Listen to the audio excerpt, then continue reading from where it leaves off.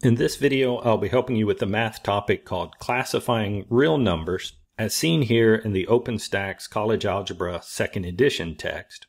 Here we're asked to classify each of these numbers as either positive or negative, and then rational or irrational, and then either left or right of 0 on the number line. For A, we have negative 10 over 3, so this is negative.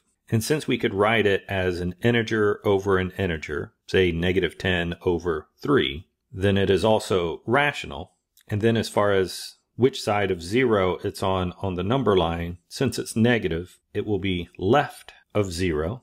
Our next example is the square root of 5. For this, there is no negative sign, so this would be positive. Since it has a radical that can't be simplified, the square root of negative 5 is irrational, and since it's positive, it would be to the right of 0 on the number line. Moving on to C, we have negative square root of 289. However, the square root of 289 is just 17, so we can simplify this to be negative 17. And if we were to classify that, then it is negative. Negative 17 could be written as negative 17 over 1. So it's rational, and since it's negative, it would be to the left of 0. For D, we have negative 6 pi, so this is negative. Since it has pi as a part of it, this will be irrational. Any expression that includes pi will be irrational. And again, since it's negative, it would be to the left of 0.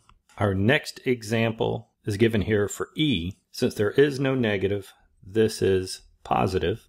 To determine if it's rational or irrational, I need to see if these decimals are repeating, and I can see that the 615384 repeats as 615384, meaning that this is a repeating decimal, so it will be rational, and as a positive number, it will be to the right of 0.